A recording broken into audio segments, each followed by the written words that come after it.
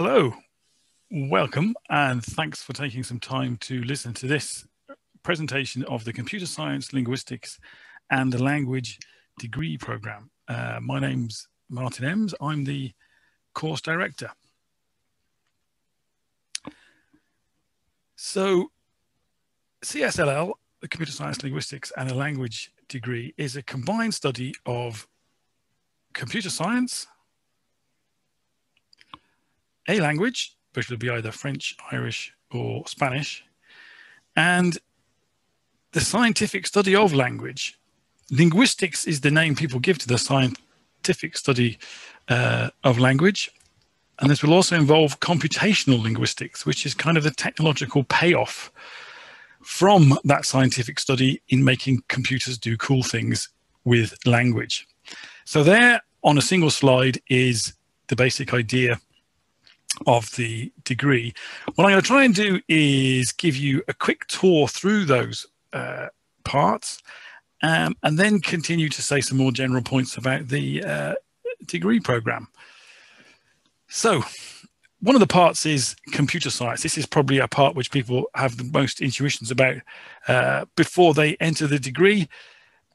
What the mission is, what we're trying to accomplish here, is to make you a master of the techniques and technologies that lie behind what you see on the screen of a computer. So computers can come in all shapes and sizes, from large desktops down to little tiny things you wear on your wrist. And many of the computers that are in the world are in fact things that you never see, and they're much more ubiquitous in our lives than possibly everyone realizes. So possibly today you had a quick look at the weather forecast to decide whether you might go for a walk around in your area, where there was probably a big map there with pictures of weather fronts moving around. That will all have been generated by a computer. You may have decided not to go out and do some online shopping, and the thing may have been reminding you or suggesting that having bought one thing, you may like to buy another. That kind of recommender system, there'll be a computer behind that. So there's really a tremendous amount of computers influencing people's lives, and we're aiming to put you in the position of knowing the technologies and techniques involved in making computers do all those things, so that you might be able to help develop new cool things that computers can be put to work to, and to also not only that, but participate in not inconsiderable task of keeping running and improving the current systems that are available. Now, it's just an aspect of the way we go about this. We don't actually assume you have a particular prior knowledge of computing. So the course is designed to allow you to start from scratch in computing, and there's quite a lot of care and attention put into making that feasible. To know whether someone's going to have an aptitude for computing. Well, computing is a kind of precision business. It's a very precise business. So in that sense, it has certain affinities with mathematics. It's also a symbolic business. So you're always writing down variables in computing programs. And that also has a certain amount of affinity with mathematics. And there's a kind of an appreciation of the structure of things, the analysis of structure. And for that reason, we have this honours maths requirement, which we use as a kind of proxy indicator that you have the sort of type of mind that's going to be one that finds programming congenial to you. You have an aptitude for it, which is not to say the degree program contains a great deal of maths. There is maths in it, but that's the kind of proxy measure we use. So that's a few words about the computer science part of it. You already will have been studying a particular language. Well, you'll continue that now in the university setting, studying one of those languages, and you'll be pursuing that in the language departments of Trinity College. They'll be seeking to bring you to a very high level in that language, a language which is sufficiently, a higher level that you could even make it your professional contribution to the world and your offering to the world. Put it on your your CV. So these language departments will really put you through your paces. They're certainly not going to rest content with any kind of holiday Spanish, anything like that. So it's aiming to. It has high aspirations, those language departments. A distinctive element of the degree is that for the most part, students in their third year go and spend their third year as Erasmus exchange students. So we have exchange agreements with a variety of universities in Europe, which are universities which can offer the same spread of material that makes up this degree program. And you get to go there under the Erasmus scheme. They give you some certain amount of money. The EU gives you a certain amount of money. You don't have to pay any fees when you're over there to study over there. And one of the things the language departments will be putting effort into is enabling you to be able to pursue a university course when you're away in that European country. So that's two parts. Now let's turn to the third part, linguistics, or the scientific study of language. This is a part which people possibly have the least knowledge of before entering the course. So language is a thing that it's hard to be aware of. We acquire a language when we're very young without having to sort of consciously learn it. And it's somehow a bit like falling asleep. We don't have to learn how to fall asleep. You just do it. And at a very young age, you can just learn a language. So we're both familiar and yet unfamiliar with language. We do it all instinctively. But people have studied language. They've studied it and made it an object of study. And just as in nearly every other part of the world, when people study things, they find out many things. Anyway, it turns out that with language, when you do study it scientifically, there's a whole variety of surprising regularities and systems that emerge. And that constitutes really the body of knowledge that is linguistics and the ongoing research in linguistics.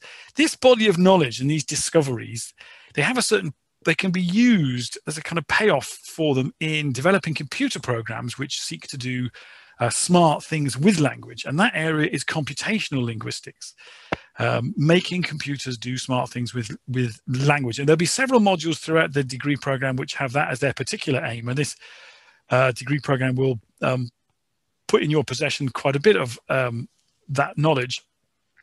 But just to give you some tiny glimpse into what I'm talking about in terms of what's part of the regularities and systems in language, people look at the sounds of language and they find all kinds of patterns and regularities in the sounds of language, how they're made, the different languages and the different sounds that they possess. That's one of the things that the linguistics department will be trying to make you acquainted with. It turns out there's various surprising systems and patterns in the words of languages, like what words are possible and what words are not, what they mean given the parts that they actually do have. Grammars of language. So grammars aren't so remote from people's understanding if you've been studying a language, and there's systems in grammars of languages, and in particular when you compare the languages, the grammars of different languages. There's also systems in how the grammar of a language or the syntax of a language relates to what it means. All of these things are part and parcel of what the linguistics department will be making you acquainted with. So there's a whistle-stop tour of the components. Now that little picture there endeavors to give you a breakdown of the amount of time that will be spent, but it's a slightly misleading picture because these boundaries aren't anywhere near as sharp as that indicates. So there's many more links between these areas than you might think. So if you're mastering a foreign language, this gives you a feel for grammar. Now, I know from my own case, I had no idea there was any such thing as grammar until I started to learn way back a foreign language. And then you start to notice some of the grammatical things back in your own language. So as someone who's studying another language, you already have a big head start in linguistics. Conversely, when you're studying the sounds of language or phonetics in the linguistics part of the course, you're really getting a deep understanding of how the sounds are made. And this gives you also quite a head start in mastering the pronunciation of the language that you are trying to master. You have a whole new way to approach understanding how to make these particular sounds, which you may not have otherwise had. Now, there's a more abstract relationship between these things, particularly between computer programming and linguistics, which may seem quite remote subjects. But what linguistics contains is a great deal of theorizing, which takes the form of one thing being a substructure of another, a part of another. And very much the same style of thinking is involved in programming. You also have programs calling other programs, and you have data structures containing other data structures. So these notions of recursion and subroutine and substructure are found in both areas. And in fact, so it turns out that the sort of thought processes that are involved, people who find them quite easy to digest in linguistics find the same thought processes, the corresponding ones when they're doing computer programming, rather easy to digest, and vice versa. So there's a kind of cast of mind that people have that you find quite possibly surprisingly, but on further reflection isn't so surprising, makes them adept at linguistics and adept at computer programming. And then the most solid link between the parts is computational linguistics. This is the technological payoff of some aspects of linguistic study. So I've put this picture here, which gives you an impressionistic idea of what's involved. So in the middle of that picture, we've got a piece of linguistic analysis of a sentence. Now, this can be put to use by various bits of computer programming to do some cool thing. So, for example, speech synthesis, or for example, translation. And then I've put at the bottom of that slide some other things. What have I written here? Speech recognition, document categorization, speaker identification. And in fact, the list really goes on. It's a very, very extendable list. Now, that's because language is such a ubiquitous thing, and we use it for so many things throughout the day. The list of things that you might wish to have a computer assist with really goes on and on. So now let me sort of turn to some more general points. So let me talk about careers a little bit. In the nature of the degree, the destinations people will go to are quite diverse. Let me just say, one direction people can end up is they've mastered the computer science programming part of the course, so they go and work as software engineers, developing applications. And there's graduates who definitely have gone to do that. There's this specialized area, which is a very large area nonetheless, of language technology, and they may go and work in that particular area, which is an area which is like always growing in size. So that's one thing that made it, that people may find that they want to make their language skill is their particular thing they want to offer to the world. So they may end up working in translation, or they've possibly gone to work in the diplomatic corps. Some people have found themselves working in sort of multinational companies who are technological companies, where that's kind of blend of having quite an affinity with languages and quite a knowledge of technology is quite to their quite an asset to them. And quite a number of students actually go on to do further research. They go on to do master's degrees, PhDs, particularly in the language, technology, computational, linguistic area. And while you're a participant in the degree, actually, you can be an intern and participate in various research projects that are ongoing in the linguistics department, the computer science department, in those areas. Once you finish this degree, you've got quite a variety of skills which you've been exercising throughout the degree. One is problem solving, which is occurring in programming all the time, but also occurs in linguistics. Programming itself, well, that's obviously a standalone skill. You have to do quite a lot of analysis in arriving at program solutions. You have to analyze rather clearly and carefully.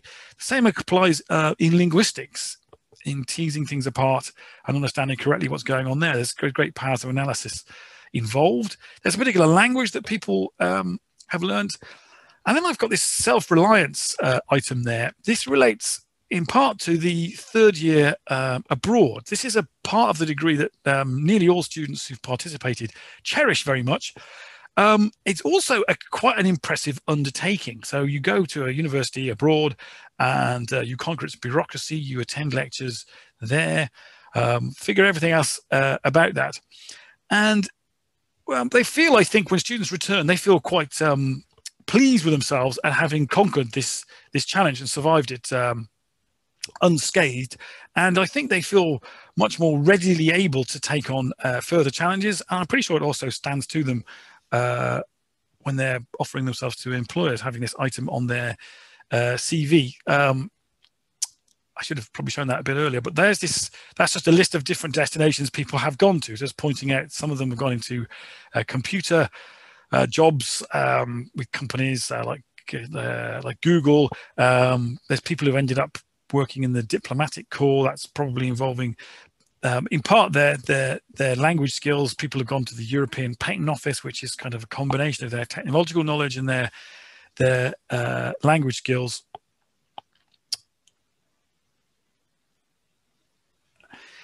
I can't walk you through the whole curriculum, but there, just to show the three parts, we'll run through the entire degree program.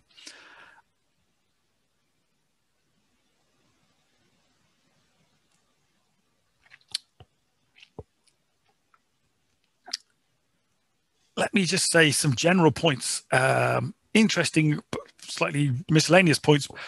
It's certainly an interdisciplinary degree, okay? This is possibly the most interdisciplinary degree that Trinity has to offer. And it's, to a certain extent, been appealing to some students who are sort of undecided between science and art. So if you may feel you have talents in both of these areas and you're reluctant to abandon one of them, to a certain extent, this degree program, it lives to a certain extent in both areas. So to some extent, it's suited people there.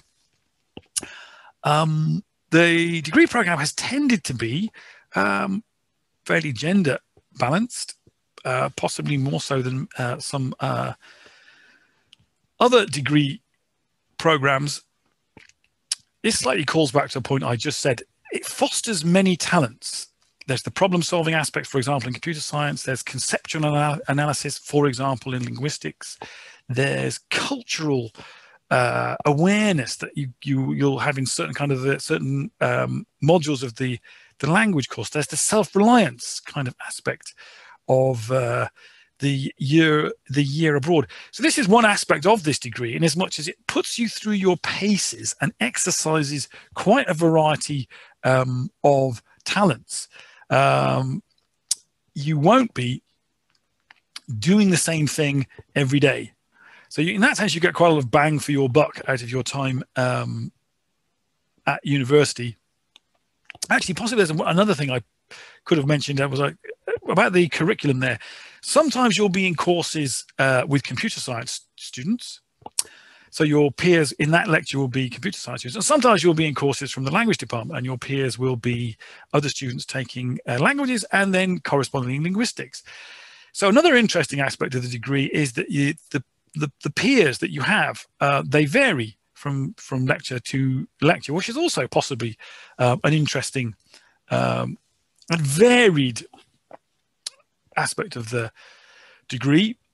Throughout the degree, there's opportunities for people to do projects, to develop ideas of their own and express their own ideas. So we'll be encouraging that. There's a research seminar that takes place, which we encourage students to come along to. And this gives them an opportunity to get a feel for late-breaking developments in linguistics, and particularly in computational linguistics.